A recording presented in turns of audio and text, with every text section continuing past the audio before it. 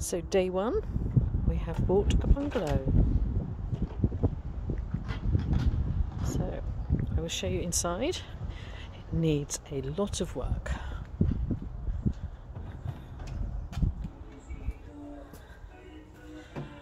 So one little bedroom, Artex all over the ceiling, all over the walls. So that's going to have to be skimmed, not too bad though. No central heating. Fireplace that's got to come out. And again, doors that have got to be replaced. Again, Artex everywhere. All the walls have been Artexed. So all that's got to come out. That's today's job, taking all the bits and pieces out. And then into the bathroom. The shower's going to come out. It's pretty new, but we're going to sell that. Original sink, nasty. And strangely enough, the bathroom has got a safe under the floor. Very peculiar.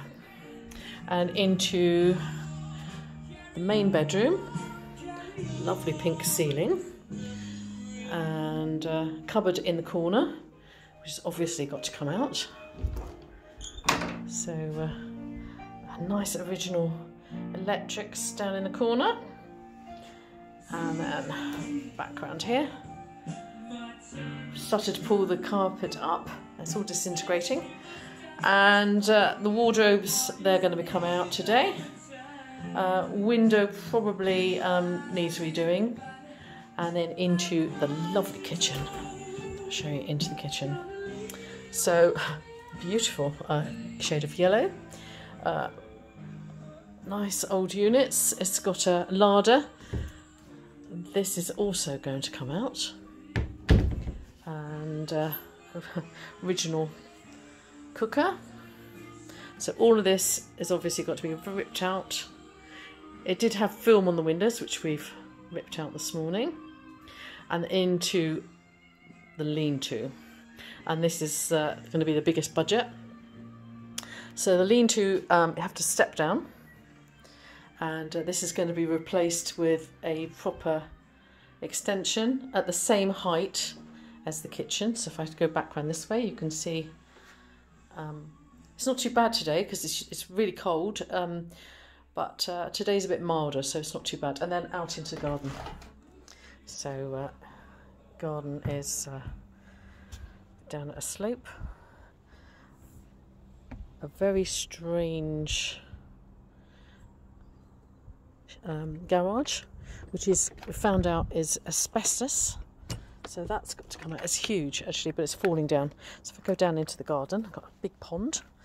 So the huge garden is going to be turfed over. And then here, we look back at the back bedroom and the extension. This is going to have across here decking, and the extension here will be taken up. So back into the garden. It's a very, very long garden with a great big tree at the end. So neaten this up a bit. And looking back, you can see the large garage, which is really falling down. And then into the garden. It's like a jungle end down here. So more trees, an old bench, and a shed. I'm not quite sure what was going on here, but the old lady that lived here had some sort of crockery graveyard. Very strange. Anyway, day one, so we'll see what happens. Very interesting under the carpets, which are disintegrating. Some lovely old newspapers, which I'm not sure what I'm going to do with them, but I'm going to do something. And then, yeah, I've got a new job in here. As I took up the carpet, well, didn't really have an underlay. The back of the carpet is disintegrated, and now I'm having to scrape it all off. So keep me out of mischief for a couple of hours. So day 2. Howard is demolishing the corner cupboard. Really enjoying himself there. And then coming through into here, stripped one more. It's just got this foam stuff left on the underneath the wallpaper. The rest of it is on the floor. So looking a little bit bigger in here now. And going through into the living room, taking up the carpets, removed the shelving, that's gone now. And it's loaded up in the trailer, ready to take to the dump. So day 2. Howard is demolishing the corner cupboard. Really enjoying himself there. And then coming through into here, stripped one more. It's just got this foam stuff left on the underneath the wallpaper. The rest of it is on the floor. So looking a little bit bigger in here now. And going through into the living room, taking up the carpets, removed the shelving, that's gone now. And it's loaded up in the trailer, ready to take to the dump. So this is day 3, and as you can see, I'm insisting on people, no mask, no entry. Kitchen has been removed. Well, it's been dismantled. As you can see, some interesting electrics here and there.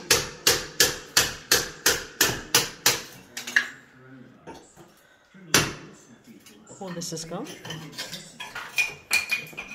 And then in the main bedroom, as well as the raspberry ceiling, I've now stripped some of the wall and found this delightful colour underneath. Not quite sure what you'd call it. Underneath the wallpaper, layers of wallpaper, there is more of this horrible artexing, which I had attempted to get off over here.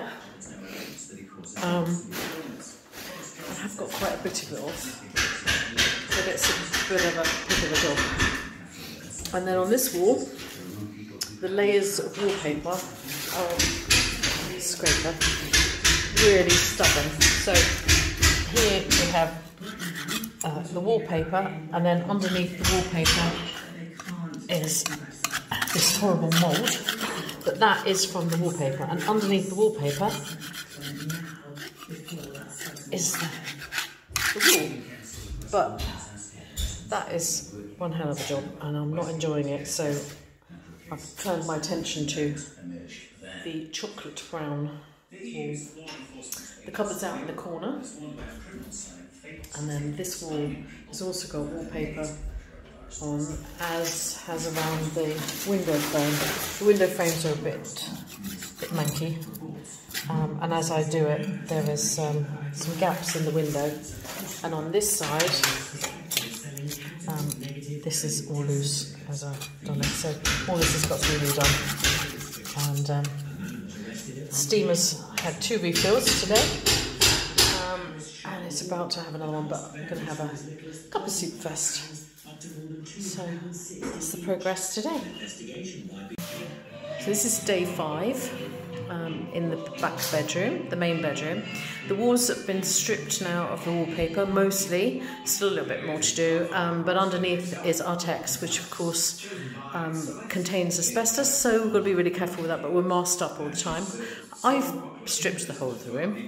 There's little messages underneath, so this must have been about 40-50 years ago, so I wonder if they're still together. So the horrible brown wall, this one has been stripped. This one is the absolute pig, and underneath the paper is backing paper. Now I usually do a steam on this, but then trying to take the bit underneath off is absolutely awful, and it's hours and hours of work on here. But it's pickled. The paper's here, and that'll come off, But behind the paper is the backing paper, which has gone mouldy, although the walls aren't mouldy. And then I have to take that off as well. And that is a horrible job. As you can see, lots of mess. The kitchen now, I've actually switched to doing the stripping of the hallway, because this was, I did it on the first day, and there's just the backing paper, which is much nicer to do. Easy job. The kitchen has now gone. Most of it's just gone off to the tip. There's still some bits to go. So as you can see, it looks much bigger in here. The walls had various layers of tiles. There's still some of the tiles up on the top there, which are horrible. And there was a cupboard in the corner here, that's now gone. Great big nails, nothing was screwed, everything was nailed down. The holes where the cooker was, sinks out, but it looks bigger. The thing is what to do with this. We've phoned the planning office and didn't have plans in to do an extension from the previous owner, so this is just a lean-to. So we're going to swap ideas because it's too costly to put plans in and footings and everything else that's going to go with it. So we're going to put a conservatory on here, but the plan is still to make it the same level and then to bring the ceiling up like an apex roof really, and then have glass around at least two sides and the ceiling as well. This side, there is glass underneath there, as you can see. If I go over here, it's a lovely cooker still here. So this is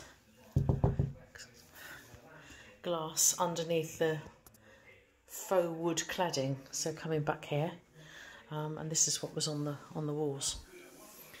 This is the original outside wall, as you can see. Don't know why it was painted khaki at one time. But I'd like this to be all the same level, and then obviously units all going in. Keep it very neutral. Doors have got to be changed, might keep the door handles.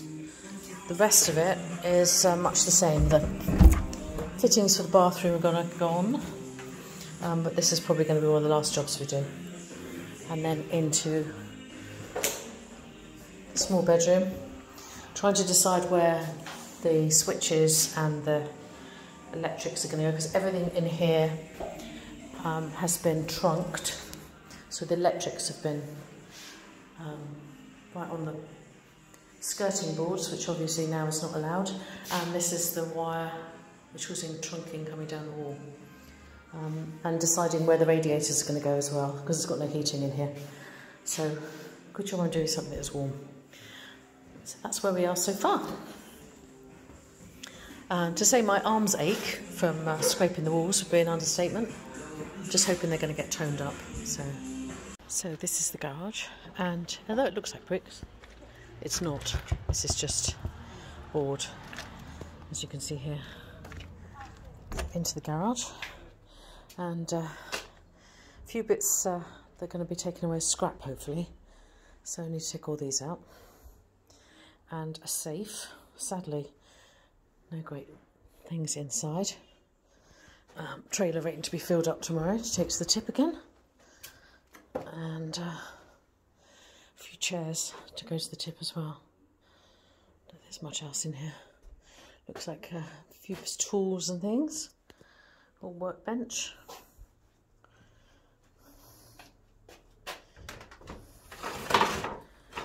So they can go tomorrow as well. And a few bits and pieces, nothing special, but as you can see from the walls, it's asbestos. Horrible stuff. So this is going to have the specialist taken out. Oh, nice old piece of wood I've just found. That's quite nice. Keep that. A few little treasures I found in here. That's it.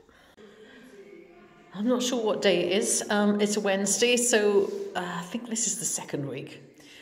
Not an awful lot to show, but the walls have been chiselled out now, ready for the electrics. So that's kept Howard out of mischief. And here and here, get rid of that horrible trunking. into the little bedroom. Found some damp on the wall, so I've taken that off, but can't really find out where it's coming, but I think it's the guttering outside, because it's that's an outside wall, and the outside is damp when it's raining, so I think that's the guttering, but nothing serious, hopefully. Finished stripping the walls in the hallway here. Took this all off. We've still got this horrible box with the electrics in, that's got to come off.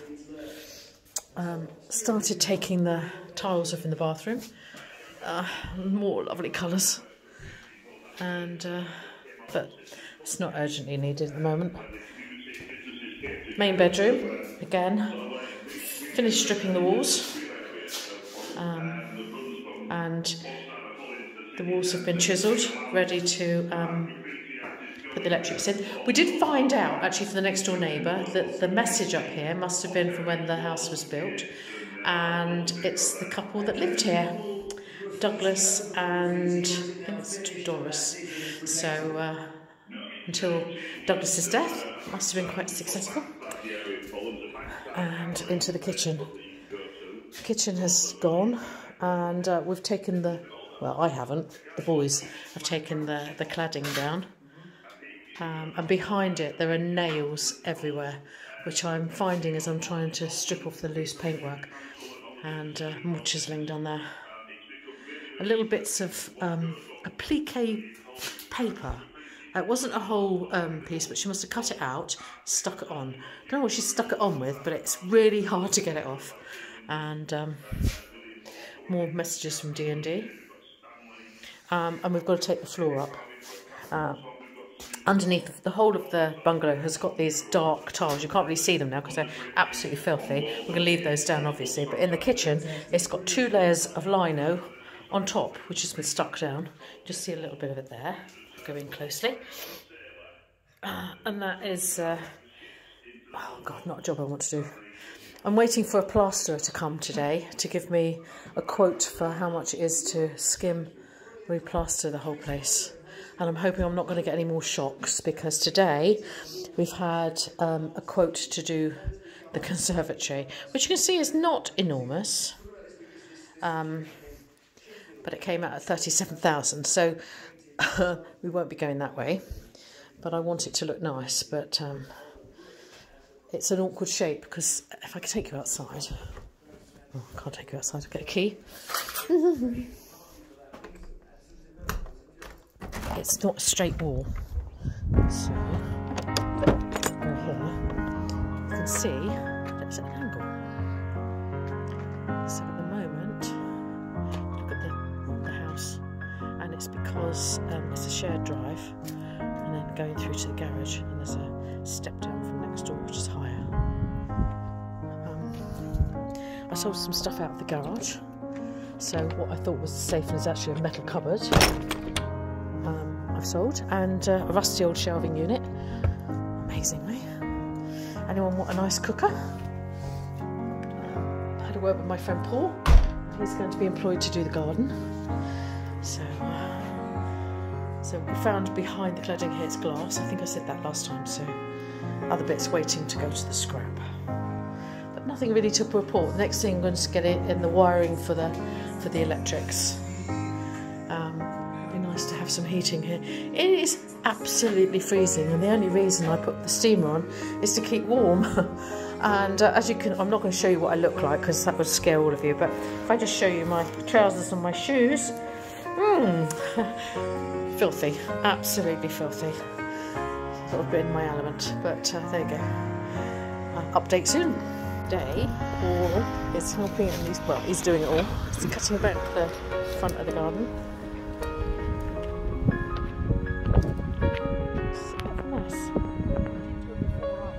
I have done it before and after on this. You're in the middle, yeah. But, it is huge.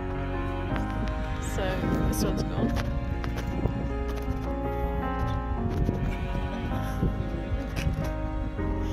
Well, there's a lot of space it's taking up. So.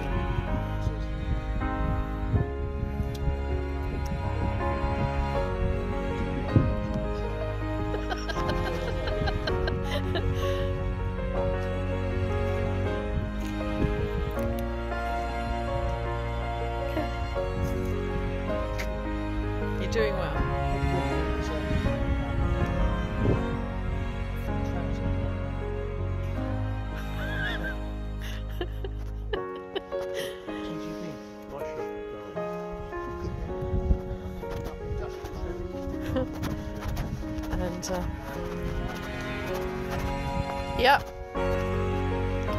So made another little discovery in the garage now. Managed to sell.